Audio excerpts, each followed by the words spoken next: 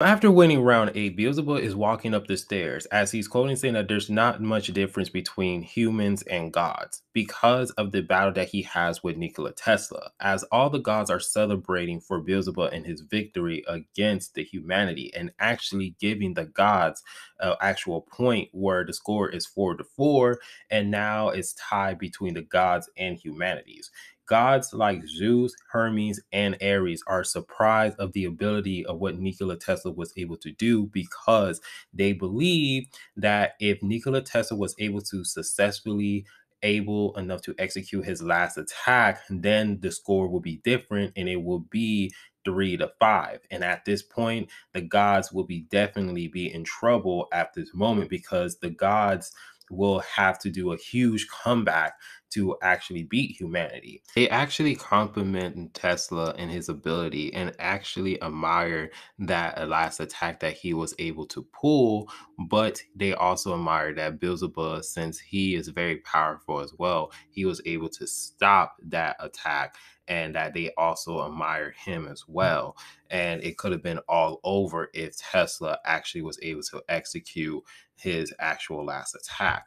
But then we see that Beelzebub, he's actually walking in a hallway where his whole body is bloody. And then we focus on humanity as they're still encouraging that they will win the record of Ragnarok and they're not losing hope at all. And that they're actually more encouraged of the battle of what's next to come after the loss of Tesla. So then we focus on Brihilda, and she's walking into this room where we see all of the fallen comrades or people who participated in the actual record of Ragnarok, where we see Lobo as joy, we see Adam as love, we see Poseidon as pride, we see Hercules as justice, we see Raiden as pretty much passion, we see Zero as innocent, and we see Hades as dignity, and then we see Tesla as advance. And then she quote that these are truly wonderful fighters. And then we see Buddha. Buddha actually healed from all his battle wounds in his last round of Record of Ragnarok, and he came there to actually talk and have a conversation with Brihilda. But Brihilda wants to scold Buddha because of the fact that he was not there at his hospital room, and then now he's sleeping in this private room. But then Buddha asks Brihilda, like, hey, what happened to your ex-boyfriend Sigfield? But then she explained to him, like, hey, he is my boyfriend. And she goes on ahead and dip because she was just like, look, I have another round to prepare for. And as of this moment, Buddha's is shocked because the fact that they're still in relationship. But the one question is, who's going to be participating in round 9? Because now she's saying that I'm preparing for the next round, which she has no indication that Buddha is trying to free Sigfield because we see him talking to Taioki in chapter 65. And what they're discussing, he was just like, hey, I have someone that will shake up Ragnarok. And he said it was Sigfield, the Dragon Slayer.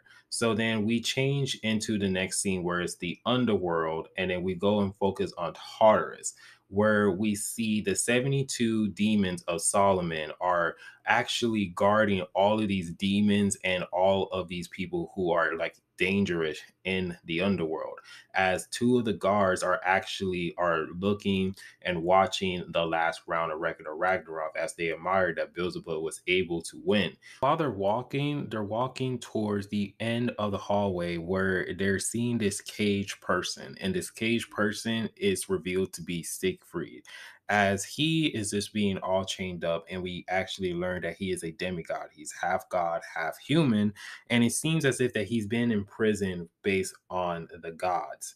It seems like the gods actually put him on prison because he literally says, in quote, to stating that, hey, don't push yourself too hard, Helda, which means Brihilda. So, which means that, he actually know that the record of Ragnarok is actually happening and he's supporting his girlfriend.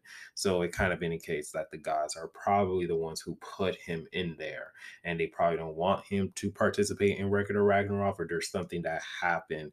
And we kind of see like all scars and everything else. And it's just to the point where it extremes. But Other than that, we see the face revealed of Siegfried, the dragon slayer, and this is going to be very, very interesting so far. So now we have to figure out why Siegfried's in jail. We also got to figure out who's going to be participating in round nine, and we got to figure out like how is Buddha's going to try to free actually Siegfried, because I think he's going to send Tioki to go on ahead and free him and like literally kill all of the 72 demons of Solomon. I think that's probably what's going to happen. But let me know down in the comment section how you guys feel about this chapter and what you guys think was going to happen later on in the next round. Let me know in your prediction who you think who's going to be fighting in round nine. But if you guys do like the video, please give it a like, subscribe, and remember, always be decent. It's the Monotone Man, and hope you guys have a wonderful day and be safe out here. Peace.